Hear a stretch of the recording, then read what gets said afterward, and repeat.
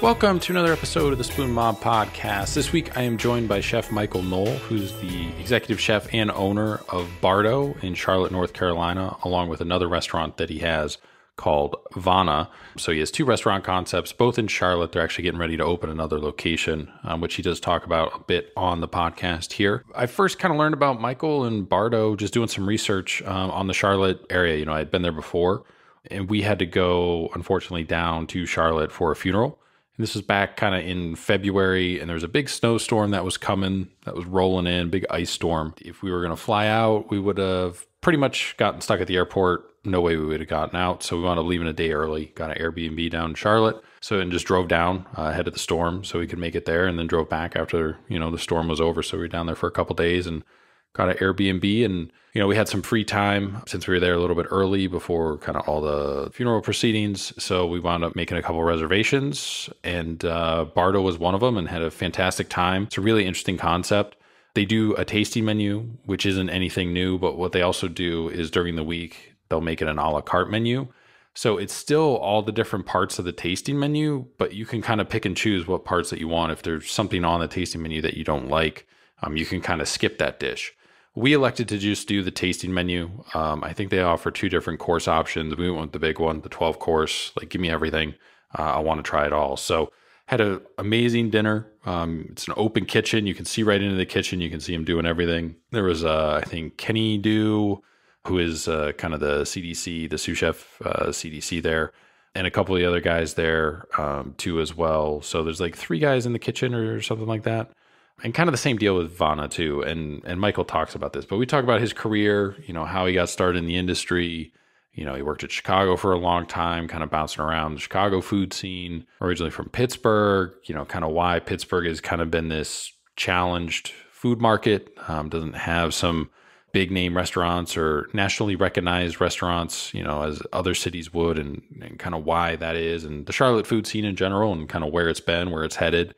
And it seems like it's kind of on the up and up and on the rise and stuff too as well. So it was just a great experience. And I was super happy to be able to get Michael on the podcast and just chat with him about his career and Bardo and everything and stuff that they got coming up. So you can follow him on Instagram at Chef Michael Noll. That is Noll for the last name there. All kind of one word there, no gaps or underscores or anything. Also follow the restaurants at Bardo Restaurant and at Vana Restaurant too as well. You can follow us on Instagram at Spoon Mob. We're also on Twitter, Facebook, and TikTok. Spoon Mob 1 on Twitter and Facebook, and then just at Spoon Mob on TikTok. But all those other platforms we pretty much do podcast announcements on. Instagram's the one where we have different food photos and articles that we read and stuff like that too as well. So that's the one that we're most engaged on. Check out the website, spoonmob.com. We have all information about every guest that's been on the podcast, different food photos from the restaurants that we visited, their contact information, where they're located, updates from the previous time that they've been on the podcast until they return, so we can talk about those updates with them. So all that stuff is there up on the website. There's a contact page too as well. You can send in questions, comments, feedback. If there's anything you ever wanted to ask a chef or a sommelier or something like that you were curious about, send it in. We'll figure out kind of which guest it best lines up with after we do our research, and then we'll incorporate it into the episode and hit you up and let you know, hey, your question's going to be on this week's episode or, next month's episode on the 7th or whatever. So you can kind of listen and see what the response is too, just in case you forgot about it. But any other questions or comments or anything like that, feel free to write those in. You can also email us directly, spoonmob@yahoo.com. And make sure to follow, subscribe to the podcast wherever you get your podcast from. We're on all the platforms. The big ones are obviously Apple Podcasts, Spotify, Amazon Music, and then Google too as well, Google Podcasts. We're on all the other ones too, all the mid-tier ones. If you're an Android user, a lot of people have different players that they prefer based on the user interface and everything. So we're on all those. You can find us in everything. We also have a YouTube channel that we put the episodes out on a week after they come out on the podcast apps. So you can subscribe to the YouTube channel there. You can listen to the podcast through your TV or your phone if you're a YouTube premium subscriber. If you prefer that platform, we're on there too as well for you. So that is kind of it on the updates. So I will let you guys get into the episode. Here is my conversation with Chef Michael Noll, the owner and executive chef of Bardo in Charlotte, North Carolina. Cool. Well, thanks again, for agreeing to come on the podcast and taking some time out of your busy schedule. You got the two restaurants there and other stuff probably in the works too. We got to experience Bardo firsthand, the tasting menu, which I think you guys were doing. Maybe you still are doing, but at the time it was like you could either do the a la carte menu on, I think, Tuesday, Wednesday, Thursdays, or you could do the tasting menu. We just wound up going all in on the tasting menu. Did the 12 courses, had a awesome time, open kitchen, can see, everything in there, everything going on, cool vibe, music, all that stuff. So, before we kind of get into Bardo and how it came to be, I always like to start at the beginning with everybody. How did you kind of first get into cooking? And we'll go through your career, but you're originally, like you said, from Pittsburgh. Not exactly like a giant food scene. Not at all. Now more so. When I was there in late 90s, early 2000s, it was non-existent. There was probably 3 restaurants, and I was fortunate enough to work at all 3 of them. But yeah, the restaurant thing sort of happened on mistake. I had no desire to study culinary arts. I had no desire to be in culinary arts. I was an avid skateboarder and got in trouble with the law a couple times, and my mom had enough, so I had to find a job. And she's like, go get a job right now. And I literally skated 5 minutes down the street, found a restaurant, hired me as a dishwasher, and went right back home and said, I got a job. So that's where it started. It was just a job. And then, once you get more involved and you see the energy and the flow of a restaurant, like that's something that I gravitated towards, was just that energy and that hustle and bustle. And I called it controlled chaos. It's chaotic as hell, but it makes sense. So that's what drew me in. It was an accident for sure. Like I was pursuing the skateboarding career pretty hard, which the money is tough there unless you're skateboarding businessman, but at that time I was just a young skateboarding punk. So that's how it started, and the rest got the washing dishes. In terms of skateboarding, like how close were you to going pro? I mean, this is probably what, mid 90s, early 90s, somewhere in there? 2002, 2003, but I was skateboarding up to that. It was all I did. I missed 3/4 of my senior year. I don't know how I graduated. My guidance counselor felt bad for me, but I literally missed 2 full 9 weeks and another half of a 9 weeks because I was just skateboarding all day and sort of honing in on that. I had the ability to have a few sponsors with companies, but the track of going to pro, I still had a long road ahead of me.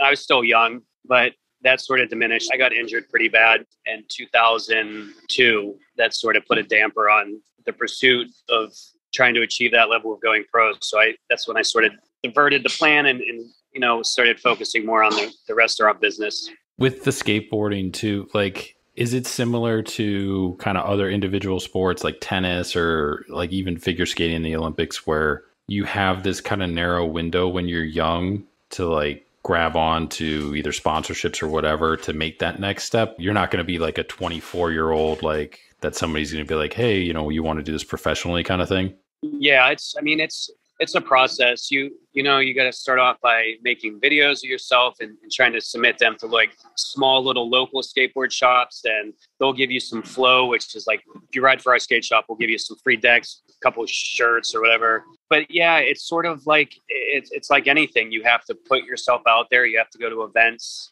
hang around the right people type of thing. It's a really tough business to get into. Like you have to be really freaking good at skateboarding to ride. And this was back when skateboarding was super popular, and I would hang out with 30, 40 kids on a given day downtown, and they were all equally as good. It's definitely a tough profession to get into. You got to pay your dues and work really hard. But once that injury happened, I knew sort of I was screwed. Like I knew then that like this probably is not going to be a long-term thing. So then, like you mentioned, you get your start kind of as a dishwasher, and you work around kind of at that point the 3 most popular kind of restaurants around the Pittsburgh area. Peppercorns was one. That was my first kitchen job ever, yes. And is that where you started as a dishwasher? Yeah, that's the guy that got me started. And to be honest with you, if he wasn't the man he was, I don't know if I'd be in this profession. But he was a very good first mentor, very amazing first mentor. And I remember him specifically saying, I love you like a son, but don't do this for a living. Because it was a small little family-run business in a small part of Pittsburgh, the outskirts of Pittsburgh. And I saw the passion, but I also saw the struggle of owning your own business and owning your own restaurant. I wasn't even thinking at the moment about that. I was just like, I just love the energy of a kitchen, and I want to be involved in this. And after you're dishwashing for a while and you kind of showed some interest in actual cooking and being on the line, did they kind of graduate you into the line? Somebody missed a shift and you got to help out kind of thing?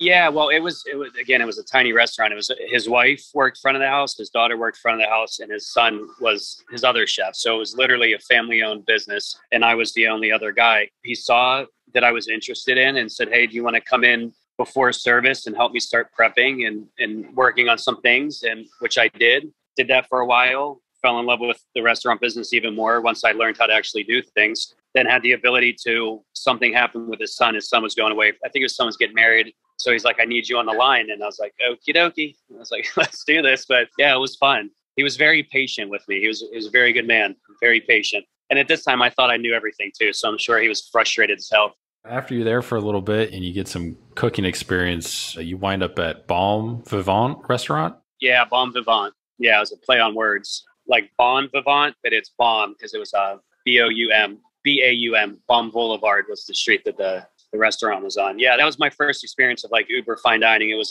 he's a Portuguese chef, but a French fine dining restaurant. Very different demographic, very different crowd, very different service. And I actually landed the gig as sous chef there after being at Peppercorns. When you're sous chef, is that the first time too? I'm assuming that you're kind of managing some other chefs, other cooks in the kitchen too.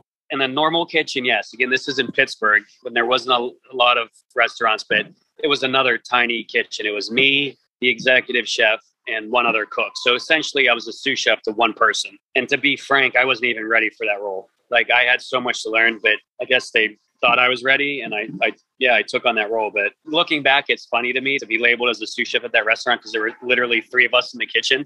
I was excited, but looking back, it doesn't make any sense to have that title. And then after that, where do you head? Because eventually you wind up moving to Chicago. After Bon Vivant, I sort of didn't know where else to grow. I just sent my resumes to a bunch of restaurants in Chicago and heard back from a pretty famous one and flew out there immediately to stage. It was a whole different world. Everything I learned in Pittsburgh was out the window.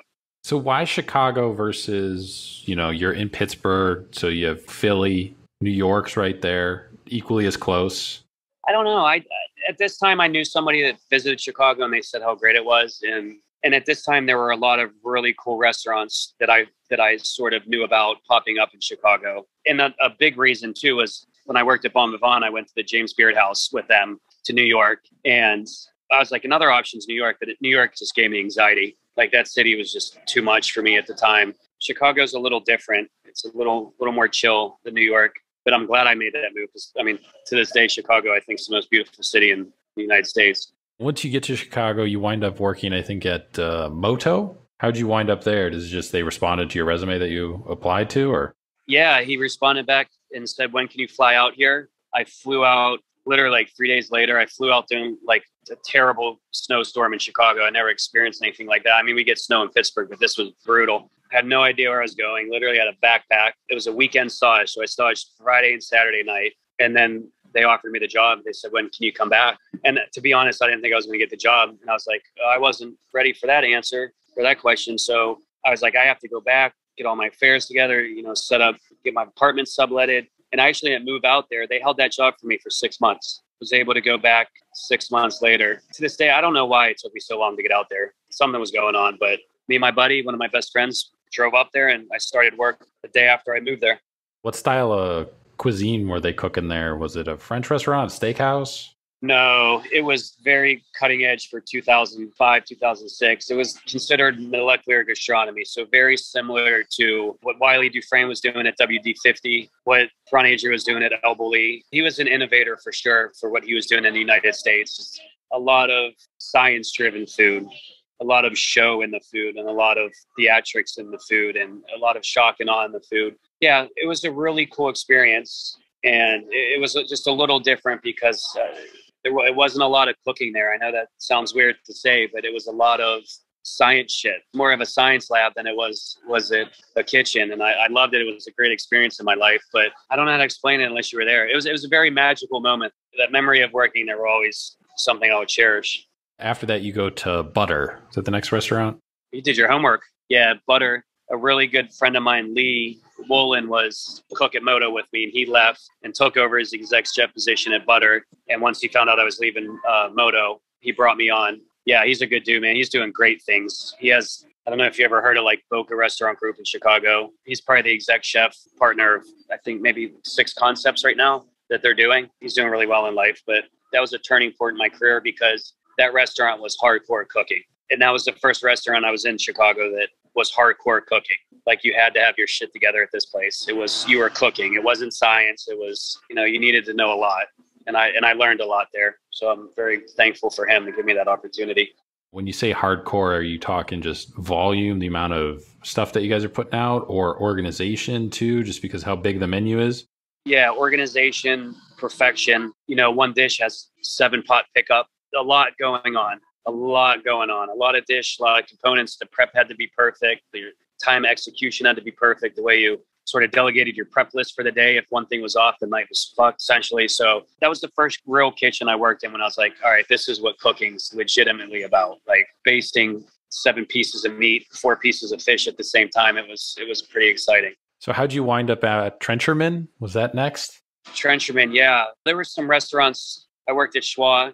After I left Butter, I helped open this restaurant he was an old sous chef at Alinea. Great guy. The restaurant really didn't, business partners there were terrible. So the restaurant sort of failed. Then after that, I went to Schwa, spent a year at Schwa. Then after Schwa, I was the chef de cuisine at this cool little boutique hotel restaurant, then became the exec chef. After that is when I worked at Trencherman. I was a big fan of Michael Sheeran. He was the chef de cuisine at Blackbird, which was one of my favorite restaurants in Chicago. Then he opened up Trencherman with his brother, found out they were hiring. He came in for dinner with his brother and I cooked for them. And he offered me I was one of like 4 sous chefs at Trencherman on the opening team. Was that your first experience opening a restaurant, part of the opening team? Yes. So I was actually the exec chef at a hotel. And whenever I wasn't working, I was there trying to help do stuff during the day, opening that place. So, I sort of had my foot in the door before my time was up because I think I had to give like a month. I gave like a month notice when I was the exec chef. So that place was being built out, but I also wanted to be a part of it. So anytime I had off, I was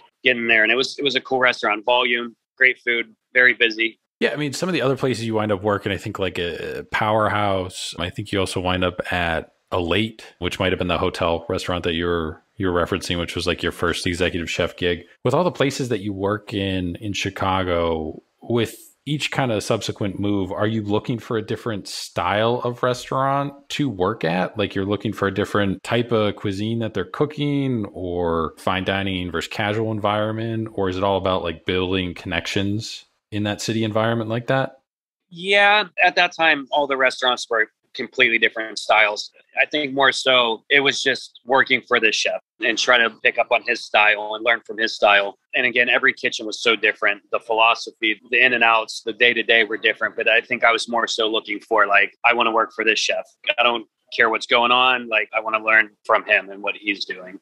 Did you have like an ultimate goal that you were working towards during your time in Chicago? Like, I want to learn as much as I can so I can open my own restaurant? Or were you just trying to get to like a Michelin restaurant? I mean, I don't know if the Michelin Guide was there.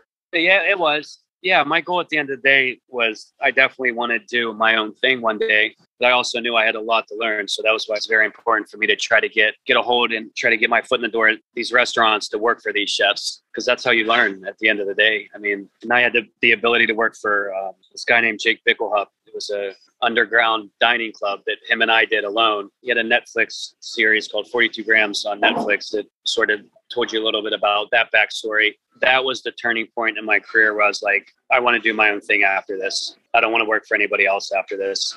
That underground dining club was called Sioux Rising. Him and his wife, who was eventual ex-wife, Alexa, they kind of did the whole thing out of their apartment for a while, then opened a restaurant called 42 Grams.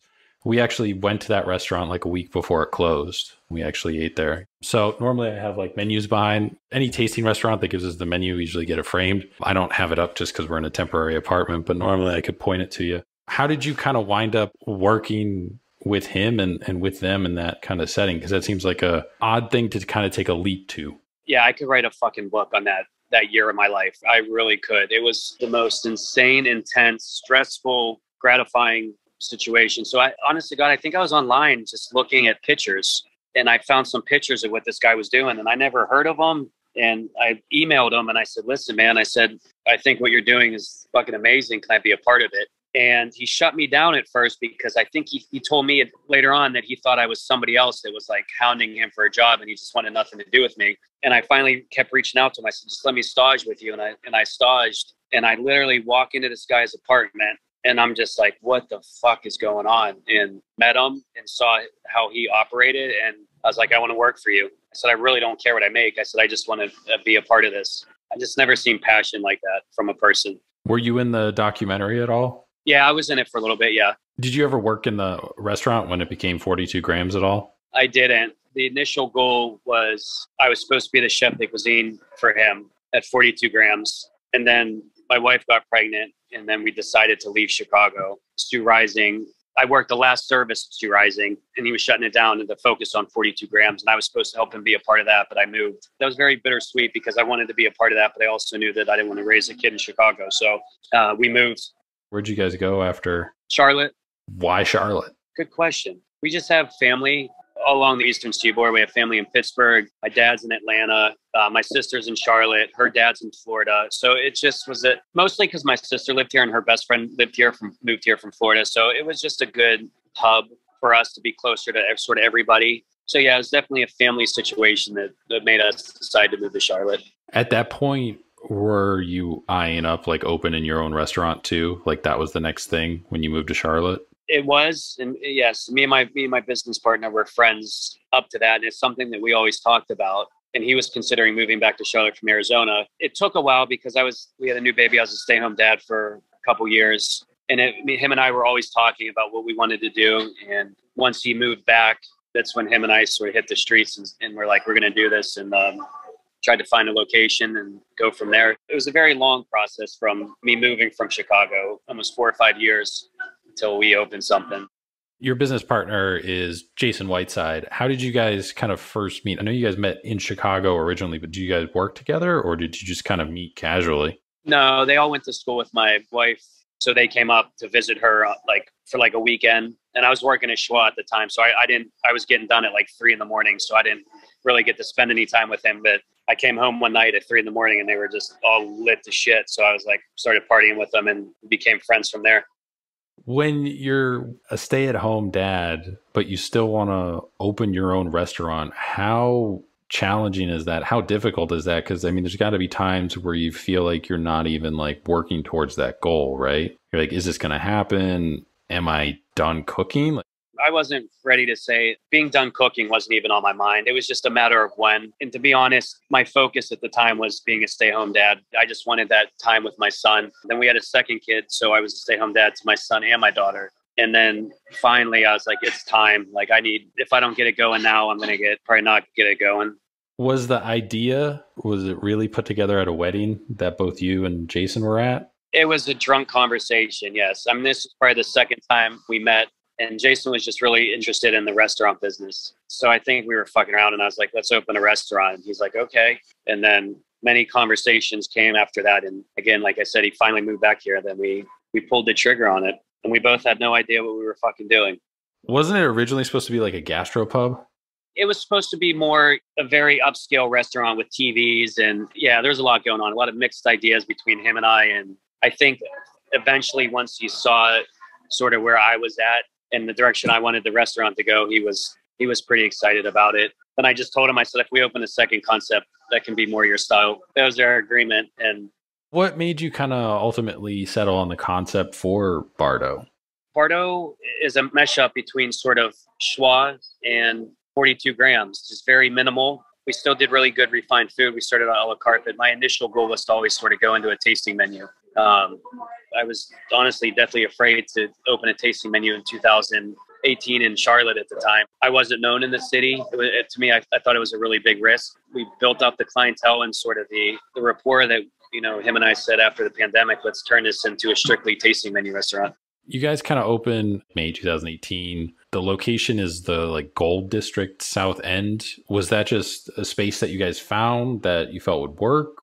Yeah, we looked at a lot of spaces. It's like the style down here. It was an older building in the city, fitted what we wanted to do. A lot of new things were popping up in Charlotte, and we didn't want that new cookie cutter type of building. So yeah, and it's very reminiscent of, again, I was in love with the dynamic of schwa and the way that restaurant was. It was literally a rectangle dining room with an open kitchen. That was it.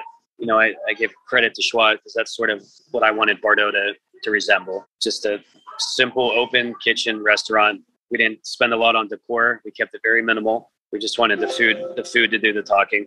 Were you really sourcing and handpicking all the ingredients yourself when you guys first opened? Yeah, I mean, yeah. Like, what do you mean by that? Like foraging?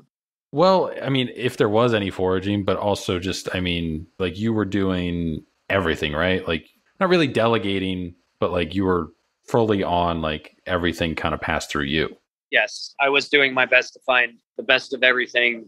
And I wanted that mentality going in is I want to have the best of everything because I want the people in Charlotte to know that I know how to cook because I didn't have a name for me. You know what I mean? They didn't know who I was. So I had to prove to them that I knew what I was doing and that they could come into Bardo and trust me. But yeah, it was me sort of doing everything 9 a.m. until about 2 a.m, 5 nights a week.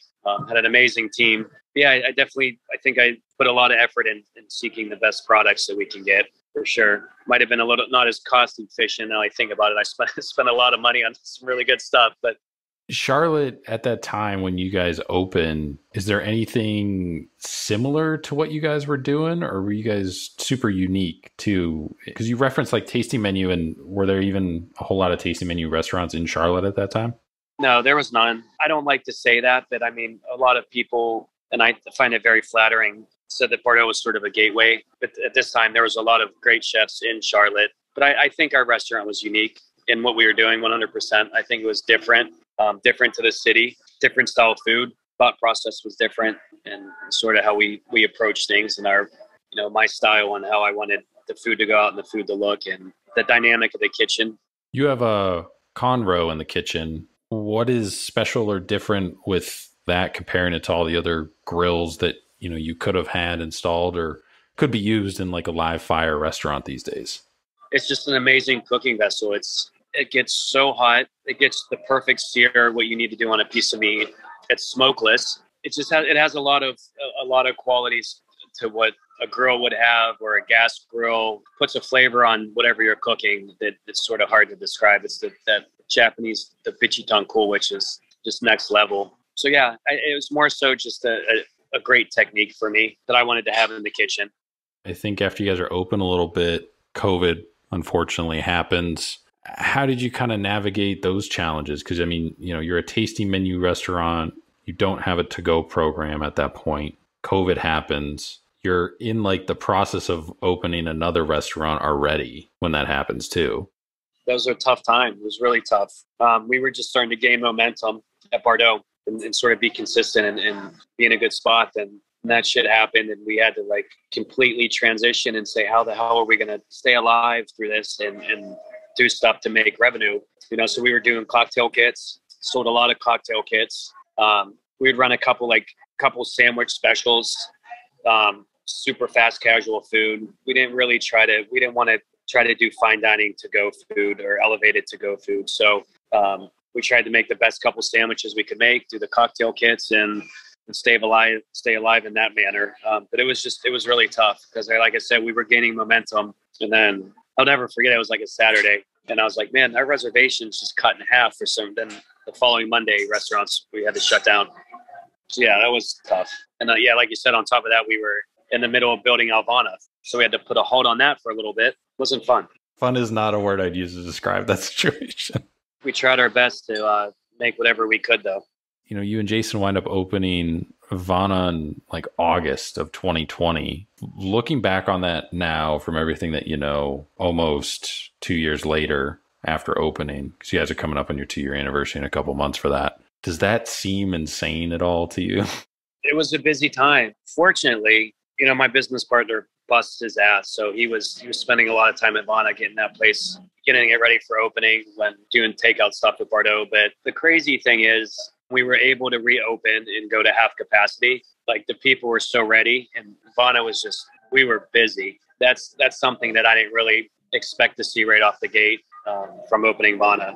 It was a good feeling. It was just a good feeling to be back in a busy kitchen and the to-go shit sort of being thrown aside. Did you guys ever like have an opportunity to like back out of the lease or anything for that space when COVID happened? Because I mean, I think I read something like you guys were about like $500,000 all in. Luckily, our landlord was very generous and understanding of the situation. And of course, me and Jason weren't going to quit. We weren't going to give up. Sort of had a vision and we were going to stick with it. It was scary. It was but like I said, if the landlord wasn't pushing and very excited for us to be in that space, it might have ended differently. But he was very lenient and understanding of the situation. So I think that helped give us the opportunity to build it out properly. How different is Vana from Bardo? Very different. Two very different concepts. So Bardo, we focus on sort of refinement. And when I say attention to detail, everything is very precise in plating and everything has to sort of be visually. And and then Vana's more fast paced. My chef de cuisine there is amazing. It's a very rustic, natural menu, large cuts of meats, whole fish, lots of vegetables. We use mostly local farms for all of our vegetables that we're doing there. And again, it's no gas. So everything's cooked on live fire. So yeah, I would say it's pretty different than what we're doing at Bardo, which is a lot of sous vide cooking and going into cooking strictly on fire. Just a lot more, I don't know how to classify it, and I don't like to use the word rustic, but it's more rustic cooking. Simple but delicious. And it's a small kitchen too, right? Like only 4 chefs, cooks in there at a time kind of thing? So there's one on garde manger, one on the wood burning oven, one on the hearth, and my chef on the pass. And that's sort of the same philosophy we have at Bardo. We got 2 chefs at the pass and usually 3 cooks at Bardo. Is that set up by kind of design where you kind of want everybody to have their hands in almost every little aspect, but still have some division, or is it just restrictions of the space? I think it's more so the way that I set the kitchens up. It's an open kitchen, so it has to be methodic in the way that the kitchen's designed. But I like to have sort of people focusing on one station, and I try to avoid people running around crisscrossing in an open kitchen, avoiding chaos and confusion. And I think a 4-man team for Vana, you have a very restricted space that you can work in. So once you're there by yourself, you figure out and how it makes sense and how it's going to benefit. You have too many people there, it's just going to be confusing. So I think it's more beneficial with the way we have it, opposed to trying to squeeze a couple more cooks in there. How challenging is the food scene in Charlotte? Because I mean, it seems to be kind of on the upswing. A lot of different openings, some national recognition too, as well, for a handful of places too. So is that kind of a rising tide lifts all boats, or is there kind of different segments within the food scene in Charlotte? Kind of people click together? Or? Yeah, very, very strong chef community in Charlotte. Everyone sticks together, does everything they can to support each other and help each other out. The food scene in Charlotte right now is amazing. Some amazing chefs, a lot of different concepts. And the biggest, most important thing is that people in Charlotte are excited to try new things and experience new things and get out of the sort of the shell of whatever mindset people had about food 5-6 years ago in Charlotte. Got a lot of people moving here from different parts of the United States. So there's a revolving door to keep doing great things in this city, I think. And there's a lot of young kids that are going to keep pushing that, which is exciting. Is there any food or ingredient or something that just doesn't seem to stick in the Charlotte food scene, whether it's for some reason seafood or lamb or something that people just don't seem to kind of? It's hard. You have hit or misses. You have ups and downs with things that we put on the menu. Like at Vana, I mean, we sell a lot of steaks. So meat sells. Our whole fish sells. We do whole octopus, which sells. At Bardo is when we sort of get a little more. We like to mess with different ingredients. Like we're working on a jellyfish pad thai dish right now on our tasting menu at Bardo. That's going to be super cool. I'd say one of the most challenging things that we've ever had to deal with at Bardo was sweetbreads. And I absolutely love sweetbreads. They're hit or miss. Which is really weird because when we had a la carte menu, people would order the hell out of sweetbreads. But once I put them on the tasting menu, because at Bardo, you don't know what you're eating. Like you get your menu when you're done with your meal. We ask you restrictions, allergies, then it's just us cooking for you. So once we put the sweetbreads on the tasting menu, we got a lot of people that would not touch them. The sweetbreads is a challenge. It's one of my favorite ingredients. So people try everything at Bardo. It's exciting. We can cook whatever we want. Are you still a Miller High Life and frozen pizza guy? Pizza rolls. Yeah, that's my jam. I like simple beer. Mexican, I like cervezas and High Life and PBR in a bottle. Just easy to drink. I'm not too refined with the IPA situation. It gives me cotton mouth and does nothing for me. Yeah, I'm not a big IPA guy either. Mostly sour beers if I'm going beer. Yeah, I like a sour. I just don't understand like how on a 100-degree day drinking like a triple IPA. It's like a spoonful of those dandelion flowers. I just get cotton mouth so bad. I don't get it. Which I want to like them because I think a lot of the beer business now is like the chef business. Like the stuff they're doing is so creative in what they're putting into beers, but I just can't tolerate them. So I support Miller High Life. You never went to culinary school. Is that something that when you look back on your career, you regret it all? Or do you think, that all the hands-on experience that you got was way more beneficial than anything you would have picked up in culinary school? I regret not so much the cooking part, but just the ins and outs of the business, the business classes and what goes into operating a business and having a complete understanding on that is something that I wish I would have went to school for. Yeah. You'd be more interested in basically going to school like a business program versus like an actual culinary school, right? Yeah, because when I did go to culinary school for 2 months. I went to an apprentice it was a community college apprenticeship program. So I'd have classes 2 days a week and I had to be in the restaurant the rest. But halfway through that, I was like, there's no point in me being here, which I regret again, because that was just the culinary classes. And once you moved up, you're going to start hitting the business classes and marketing and everything you need to sort of know the ins and outs of operating a business. And I pulled the plug on it before I got to that point. So I do regret that. Yeah. So if someone asked you, someone in one of your kitchens was like, hey, I'm thinking about going to culinary school, eventually open a restaurant of my own one day, what would you tell them? I would tell them to think about it. It's very expensive. I tell all of them, and I've had two of my cooks from Bardo take my opinion, and I tell them to move to Chicago or New York or San Francisco. If that's what you want to do, I would move. I just had someone leave and move to Chicago. Now he's working at a 2 Michelin star restaurant. So that's my thought process on learning. I think you need to work under amazing chefs instead of an instructor trying to teach you. But that's just my outlook on life. Since you've been in the Charlotte restaurant industry, how has it changed? What do you think still needs to change? Where do you think it's headed? When we opened Bardo, there was a very select few restaurants. Once the pandemic, after the pandemic, a lot more restaurants started opening, and then all these sort of great chefs started coming out of the woodwork. Again, I think the food scene's great. I just wish Charlotte was looked at as a food city, sort of put on the map, because there are some amazing chefs doing some great things here. And I think a lot of people look at Charlotte sometimes and they're like, oh, not really much going on there. They have their eyes on the big cities. But, there's some people here doing some great things that I think are changing that. So I'm excited to see that the food scene alone in the past 5 years here is night and day, just like Pittsburgh. Did you ever consider going back to Pittsburgh to open a restaurant at all? Or are you Charlotte through and through now? I got a couple leases here, so I'm going to be here a while. But I got approached on, actually, Tony, the guy that owned Bon Vivant, approached me on. He was trying to sell his little bistro. My best friend, who was I worked with at Bon Vivant, was thinking about buying it and wanted to know if I wanted to be a part of it with him. And yeah, no, just no interest right now. Just want to focus on what me and Jace are doing at the moment. What's next for you professionally? What's on the horizon for you? So me and Jason are opening another Vana. It's in the works right now in Lake Norman. And, the main focus, honestly, is just keep breaking ground at Bardo, but also, keep building our brand, our Vana brand that we're trying to get going. So that other location, is that outside the city, or where is that geographically? It's about 30 minutes outside the city. It's called Cornelius. It's a Lake Norman area. So that's like a whole different group of people who probably don't make it to Charlotte too much with traffic and everything. Different diagram. I think it's a good thing for us to be out there.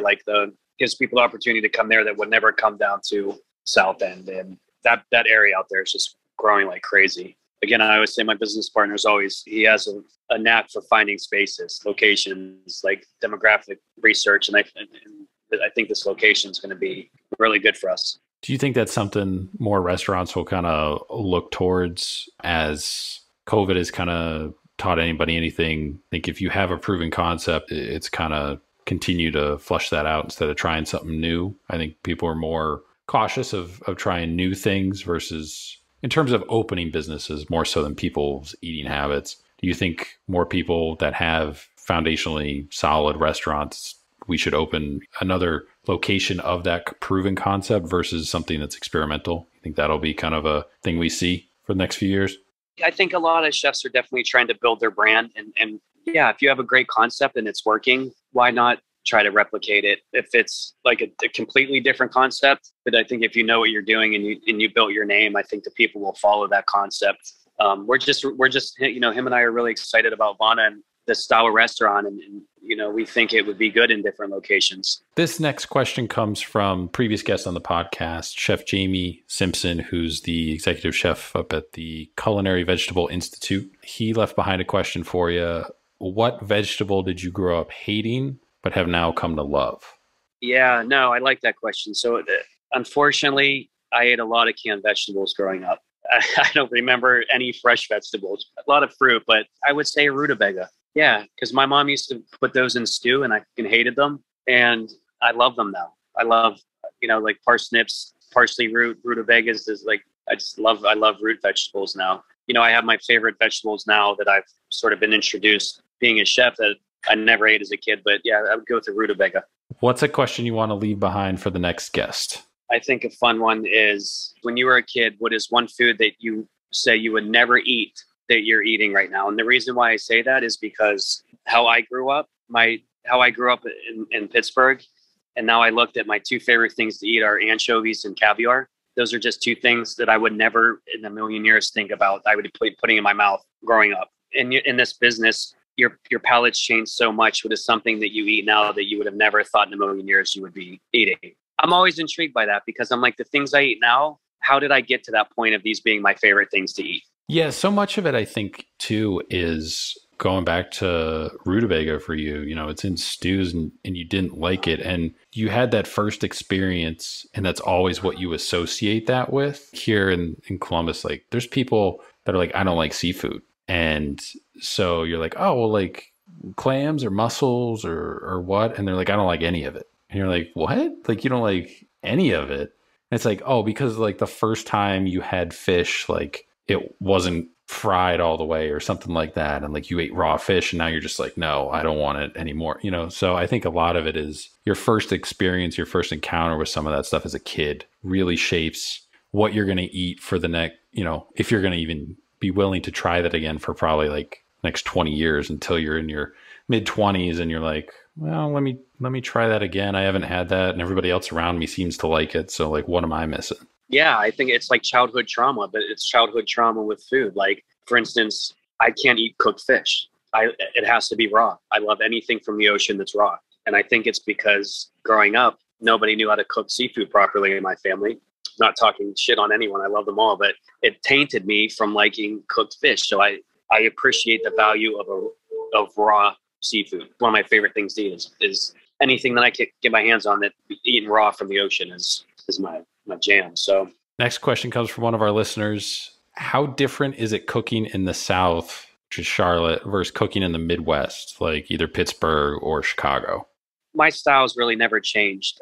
I'd say the most challenging thing is ingredient sourcing. You can find different things in the Midwest that you can't find in Charlotte. You can find different things in the South than in Charlotte. So I've held always pretty true to my style of cooking, that I never sort of had to transform it depending on what part of the United States I was in. It's just more so locating ingredients, getting the ingredients that you want to get can be different in different parts. You know what I mean? Is there anything that you can't get in Charlotte where you're at now versus you could back in the day in Chicago? Or sometimes great seafood can be a little more challenging to get at times. And I don't know, big city might have more of a import of that than a smaller city, but yeah, it's just different things, different purveyors. There might be purveyors in Chicago that are not in the Midwest that have things that you want to carry and things like that, but anything really specific. But it can be challenging at times to sort of locate something that might be easier to get in the Midwest. So this last set of questions we asked everybody who comes on the podcast, so a nice compare and contrast across all the episodes. Who is the biggest influence on your cooking career thus far, would you say, looking back on it? Definitely Jake Bickelhup from Sioux Rising, 100%. What's one kitchen item that's not a knife that you can't live without? My spoons. Got to have plating spoons. Restaurant you'd recommend that isn't your own? So scenario I usually give, person stuck at the airport, stuck overnight, they're going to go get something to eat. They reach out to you. You guys aren't open. You point them in this direction. Definitely say Kindred and Davidson and Machete in Greensboro. So if you're at the airport, that might be a little haul, but it's worth it. bucket list travel destination, bucket list restaurant. So place you haven't traveled to, haven't visited that you want to get to one day, and then also a restaurant you haven't eaten at yet, but you definitely want to get to. And always wanted to go to Portugal. I would love to go to Portugal just because one of my chefs from Portugal and he told me magical stories about it. Yeah, I'd like to go eat seafood in Portugal. And restaurant wise, I know this sounds cliche, but I would love to eat at Noma. I'd love to experience that. Craziest thing you've seen happen in a restaurant while you're working? I got a lot. What can I say on the air? You can say anything. I mean, the craziest story I think that we've had so far was we had a woman pleasuring herself with a wine cork in the middle of a restaurant. And then we also had a SWAT team bust into a restaurant because a guy had a gun and he wound up being an off-duty, like undercover cop or something like that.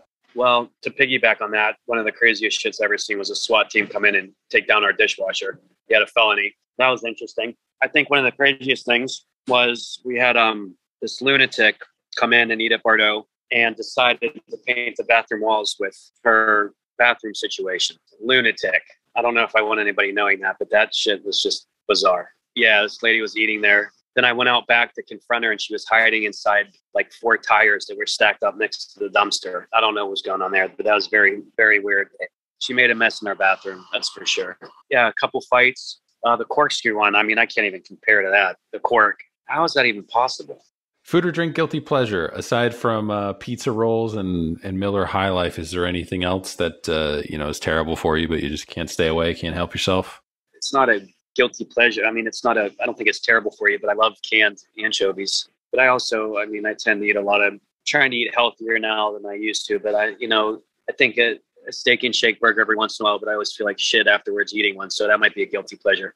How are you with like tinned fish? Like, are you big into that or? No, not so much. I mean, I've tried it all. Like even the sardines, the bigger sardines, I'm not a fan of. It's just something about anchovies. Anchovies, I like tuna. I like canned tuna. Love canned tuna. But favorite Instagram account you follow? I'm gonna have to look that up. It's a chef I can't even pronounce it. It's some chef in Germany. Yeah, I follow a lot of chefs, and I'm also not too savvy on Instagram, so I can't give you a specific Instagram follow right now. Favorite dish, favorite thing you ever cooked, created. Looking back on your career, you can kind of point to this dish as almost like your aha moment. Like you knew you could be a professional chef, do this, and open your own restaurant. You can kind of point to this dish as like it all coming together.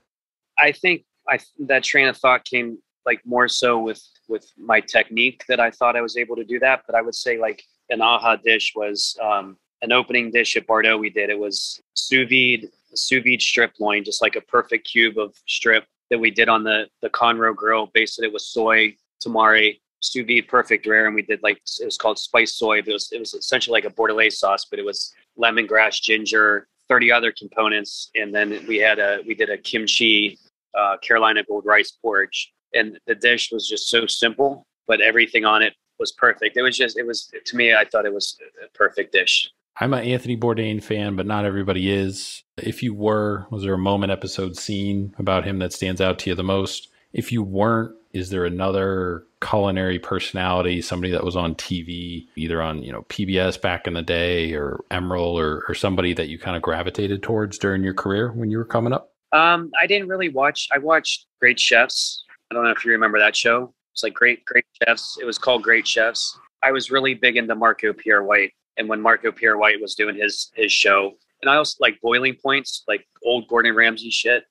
I'm a big fan of Marco Pierre White and old school Gordon Ramsay. Like those two dudes are the real deal. Where can people find you? Social media, website, plug everything. I am on Instagram. It's at Chef Michael Noll, not on Facebook. I'm against Facebook, but our websites are bonarestaurant.com and bardorestaurant.com. That's our situation we have going right now, or you can find it at bardorestaurant.com as our Instagram, or at Bardo Restaurants, our Instagram handle, and at Vana Restaurant. We had a fantastic meal at Bardo. Definitely be in again wherever we come back down to Charlotte. My wife has family in the area, so it's a place that I think we've been to a couple times now, and each time it gets better and better. I think the first time I visited Charlotte, I was kind of like, everybody always kind of compared it to Columbus here. And they're like, yeah, it's a cleaner Columbus, was what my one friend always said. And first time I didn't really kind of get it, but the past, couple times that we visited, it's definitely grown on me, and it's definitely a cool city with a up and coming kind of cool restaurant scene too. I think you guys are ahead of us here in Columbus in terms of kind of pushing the boundaries and growing and recognition and stuff. But it's kind of like when you compare the two, I think it's definitely the path that Columbus as a food city would probably want to follow.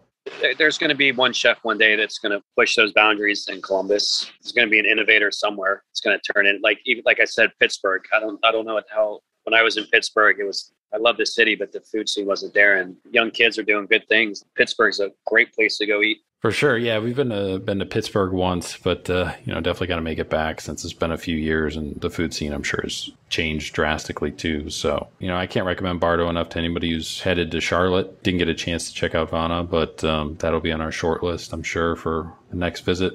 Appreciate you taking the time and stay in touch. And if there's anything you ever need from us, feel free to reach out. We try and support everybody as much as we can, as much as possible. And otherwise, hopefully we'll see you within like the next year or so. Next time you come to the city, let me know, and I will make sure I'm there to greet you because I'd like to meet you. Sure, definitely hit you up. Yeah, thanks again for coming on, and stay in touch. Need anything from us, let us know. Otherwise, we'll talk soon. Awesome, Ray. I appreciate it. Thanks, bud. Big thanks again to Chef Michael Noll for coming on the podcast, taking some time out of one of his mornings to chat about his career and Bardo, where everything's headed, Charlotte, the food scene, all that stuff. So hope you guys enjoyed the conversation. Again, you can follow him on Instagram at Chef Michael Noll, Noll for the last name there, all one word. Also at Bardo Restaurant and at Vana Restaurant too as well, VANA.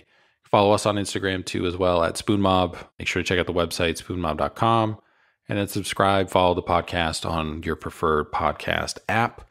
Really appreciate everybody listening. First time kind of visiting Charlotte, kind of a mixed bag, and have visited since and really enjoyed it. So it's definitely on the short list of places for us. Maybe one day, live there for a little while. I'm not sure. See what happens down the road. Life's been chaos for the past 4 months, so I don't know what's going to happen. But I really appreciate everybody listening. Everybody who's come on the podcast, helping support us too as well. Spending an hour and a half, 2 hours, almost upward of 3 hours sometimes, chatting about their career and food and hospitality and wine. It's not lost on us. A lot of these people are busy.